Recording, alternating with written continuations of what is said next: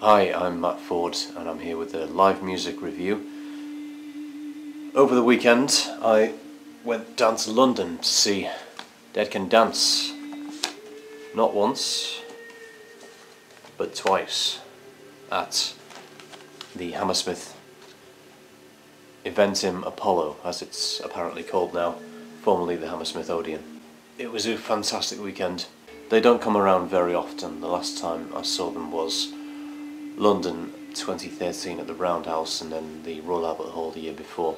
So I just had to go to both concerts because who knows really when we'll get the chance to see them again. I'll just say that Dead Can Dance are my absolute favourite band of all time. There are other bands that I love, but no one else really can touch Dead Can Dance, I don't think. No one else means so much, no one else communicates the same things to me, the same range of things, with so much intensity and power. This tour follows last year's album Dionysus. The tour was billed as a celebration, the dates 1980 to 2019. 2019 is the current year, in case you weren't aware.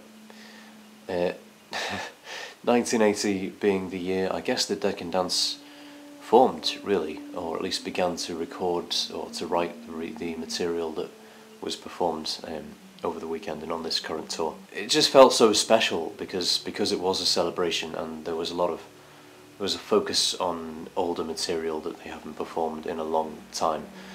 I think in a couple of cases there were songs that they've never performed live. They wanted to bring some of the older material to a younger audience who would never have had the chance to witness these songs performed live in the past, back in the day, as it were, back in the 80s or the 90s. In case you're not aware, the nucleus of Dead Can Dance is the duo Brendan Perry and Lisa Gerrard. Both just unbelievably talented people. I mean, they're off the scale, really. Both in very different ways. I mean, they're quite, I guess, in a lot of respects, quite different personalities, creative forces. But as a musical duo and as performers, they are so complementary to one another. As composers, they both bring quite disparate elements to the table. I'll go a bit deeper into that in a minute, I think, what exactly each of them brings. I'd like to talk a bit about some of the songs that were performed. I won't go through the whole set. I've got the set list here on Setlist FM, the ever reliable Setlist FM. The set list was almost identical on both nights. I guess it's going to be the same throughout the whole tour. You know, that's what they've rehearsed. But really, both nights were quite different, I've got to say, for various reasons. It felt like quite a different experience, somewhat different audience. The first song they did was Anywhere Out of the World, the opening track from Within the Realm of a Dying Sun from 1987. It's such a perfect opening to that album, and it was a perfect opening to this concert. Those mysterious, cavernous chords that opened the song, and then the vocals came in, not Brendan's main vocal, but the various vocalists on the stage all singing together this wordless part that comes as the intro builds.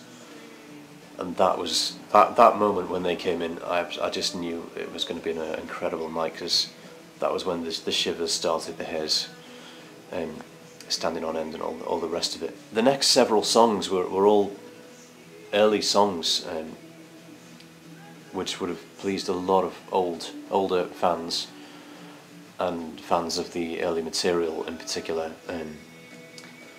Mesmerism has always been a favourite of mine. I guess we haven't really heard Lisa sing in quite that way that she did on those first few Dead Can Dance albums for some time now, because her voice has changed and evolved over the years. I think now she's more kind of there's a lot more deeper more emphasis on vibrato and different layers. I think more early on, I think she was a bit more raw in her vocal performance. More emphasis perhaps on her head voice. Here she is on the likes of Mesmerism and Avatar, doing just that. So she can still do that. It was incredible to witness that, actually. We had Labour of Love, a song that was never actually released on an album. It was a Peel session track. I'm sure it was played live a lot during the earlier years, but that's a fantastic song. Would love to hear a studio version. It's probably not going to happen, I guess, now, but it's a pleasure to see it live. Another song that was never officially released on an album, By Law. Beautiful song, which Lisa sang with Robert Perry, Brendan's brother. He was also in the live band on this occasion. The live band, I mean, I think there was 8 musicians on the stage, and I won't sort of talk about them all because I'll be here all night, but I want to talk about the vocalists, because obviously you've got Brendan and Lisa, the main vocalists, but then we had Robert Perry doing some additional male vocals and playing various instruments, and also we had Astrid Williamson playing keyboards and additional female vocals. That really enabled them to kind of do more with the songs, because a lot of the songs are kind of multi-layered. And a song like Xavier, for example, the intro to that with Lisa's vocal, that's multi-layered, and we had Lisa and Astrid doing these subtly different parts in that intro, but it was so effective hearing the two parts together. By Law is such a beautiful song, and it's not a song that I listen to very often purely because I put albums on, and it was never on one of the studio albums, one of the full-length albums.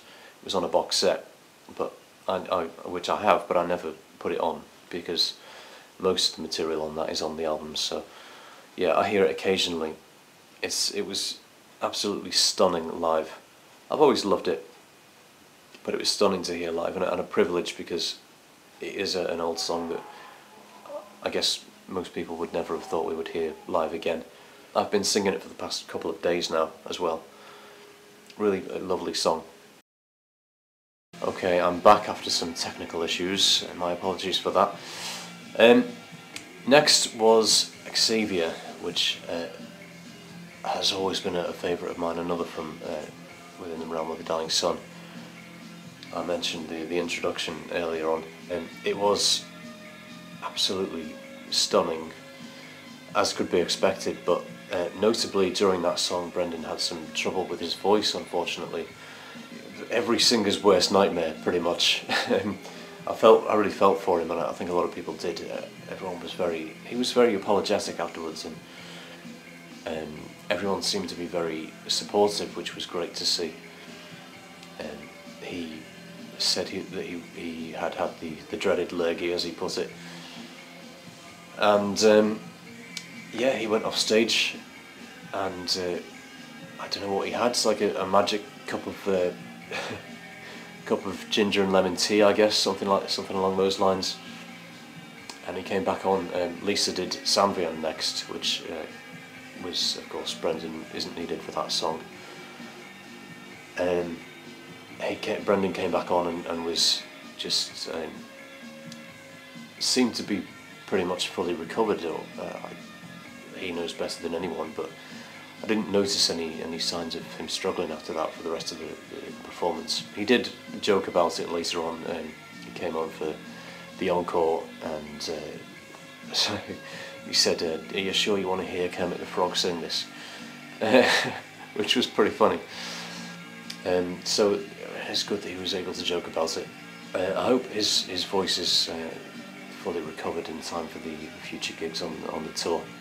But even during that song, though, despite the problems he had, he was still able to sing with the same power, because he's got such a rich, powerful voice, very, very loud voice. he was still able to project in the way that he always does, and he still reached all the higher notes in the song. Can you hear that? The Host of Seraphim. Now seems like a good time to talk about the Host of Seraphim. I've got a Dead Can Dance and related playlist playing in this room in case you hadn't noticed. I don't know, it's on random, I don't know what's going to come up, but there it is, the Host of Seraphim. I mean, what can you say? It's always a stunning piece of work. I've seen them perform this twice before this tour, last on the previous tour. I think these two performances this past weekend were the best I've seen from them. Again, it benefited from having the additional backing vocals, especially Robert Perry.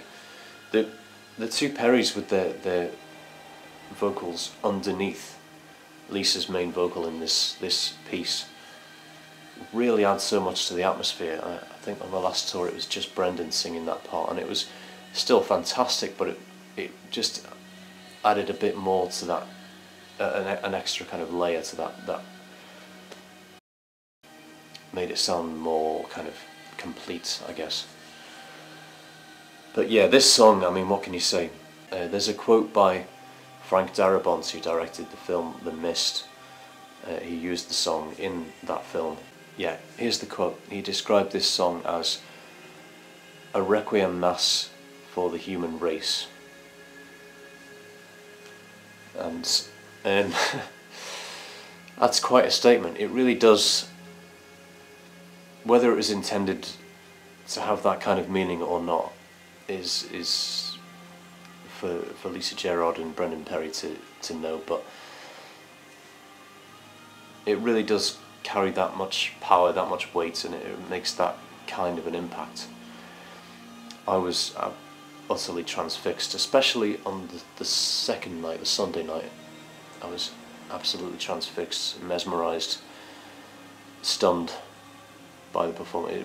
One of the absolute highlights, without question. Just stunning, a stunning piece of work. I feel bad just for talking over this song, to be honest. I would never normally have this on as background music, by the way. It's usually the kind of thing that you just have to stop what you're doing and focus on. That's one of the great things about Dead Can Dance, one of the many great things. You have to stop and listen if they come on, or you have to focus on their music. It demands your attention, it really does. Another song that demands your attention very much is The Wind That Shakes the Barley, which Lisa performed. Of course, it is an Irish folk song. It's a cappella. It was quite disappointing that on the Sunday night there were some people to my right during that song and some of the other songs. They seemed to get up and go to the toilet, go to the bar several times. The same people, not even different people, the same people. And of course it was an all-seater venue, so that thing happened where you have to stand up so people can get past, and it was really annoying. And it's The Wind That Shakes the Barley, it's a cappella, and you are, what, 15 feet away from Lisa Gerrard singing The Wind That Shakes the Barley a cappella, and you're getting up to go to the toilet. It's just really disrespectful, I think, and it's distracting for the audience as well as for the performer. Anyway, I won't rant too much about that, because I want this to be a nice positive review. I didn't let it ruin my evening, by the way, I should point that out. Amnesia. That was the first song they came back with when they released their kind of comeback album, if you like, Anastasis, back in 2012.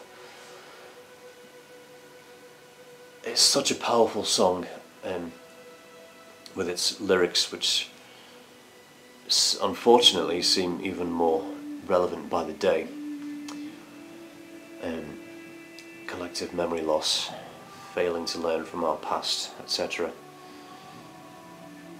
Another talking point is there were rumours that they weren't going to play any songs from last year's Dionysus album for various reasons. Practical reasons, I think, were the main reason, but in fact they closed the main set with Dance of the Bacchantes from the album, which I guess they found a way to make it work.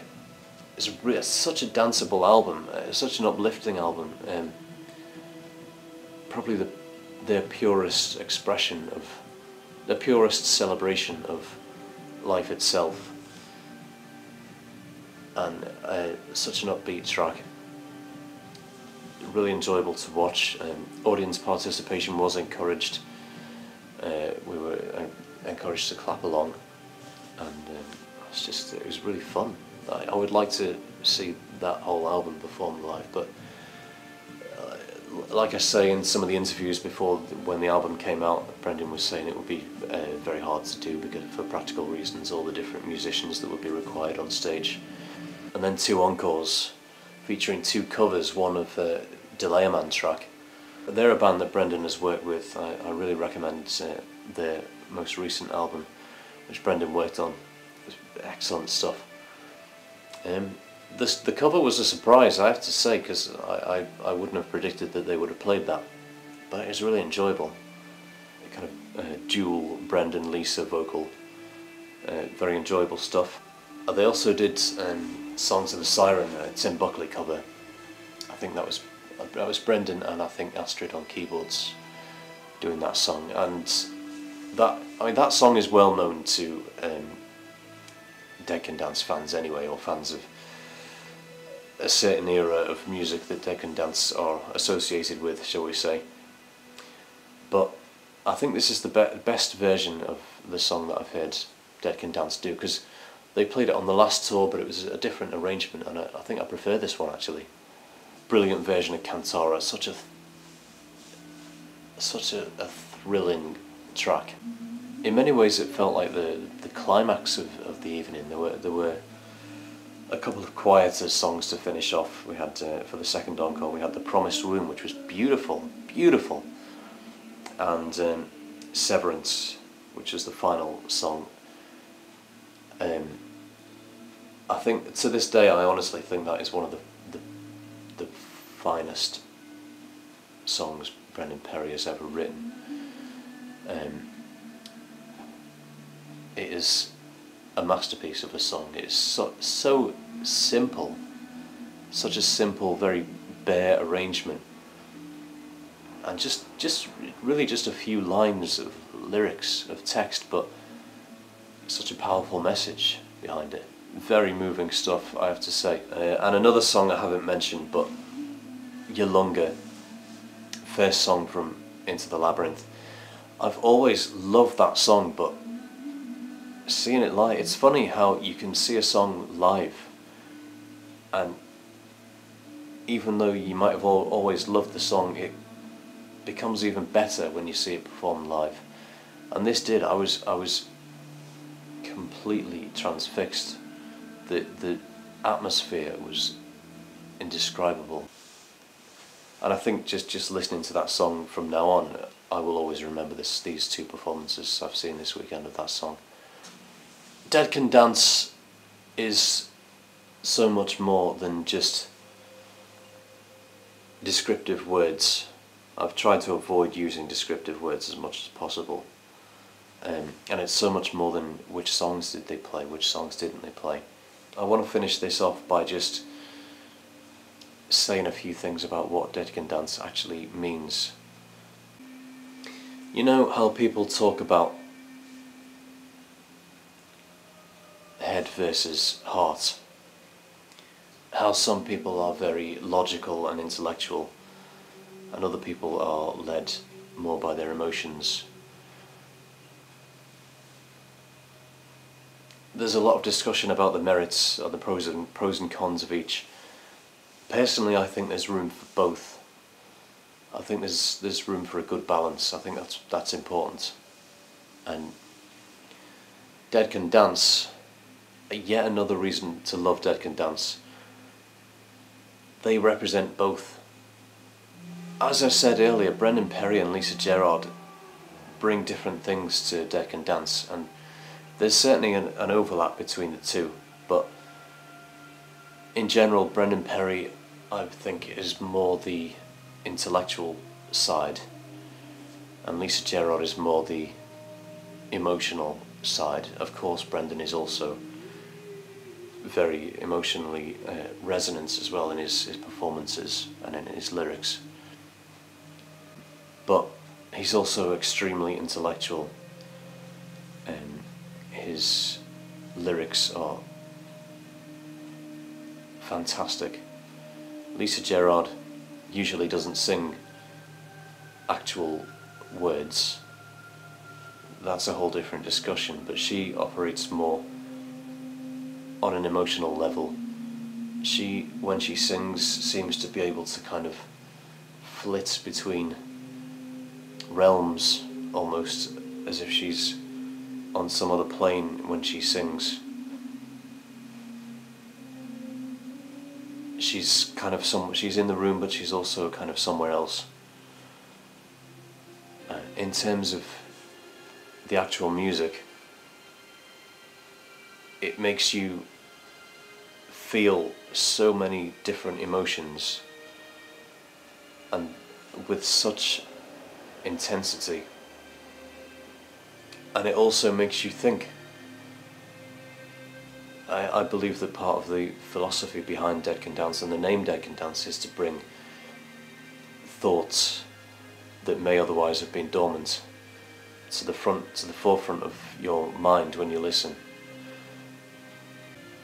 Thought processes, ideas. They do that via the lyrics, via the philosophy, via the different sounds, the sheer range of genres that they use in their music. Oh, another brilliant song, Indoctrination. Such a brilliant band. I could talk about this band and what they mean forever. Dead Can Dance is passion, it's compassion, it's awareness of the world around you, of your surroundings. It's awareness of other people. It's an awareness of nature. It's an awareness of the forces of nature. It's the right to feel and express emotion in a society which discourages and represses and suppresses that right. That is ultimately what Dead Can Dance is, I think, for me. That and compassion and awareness of what's going on in the world. There are so many levels of philosophy that we could discuss here. Different ideologies and philosophies. If you don't know Dead Can Dance's music, listen to it, imbibe it, bury yourself in it. Your life will be much richer for having done so. There is no other band quite like Dead Can Dance, on any level, musically, philosophically.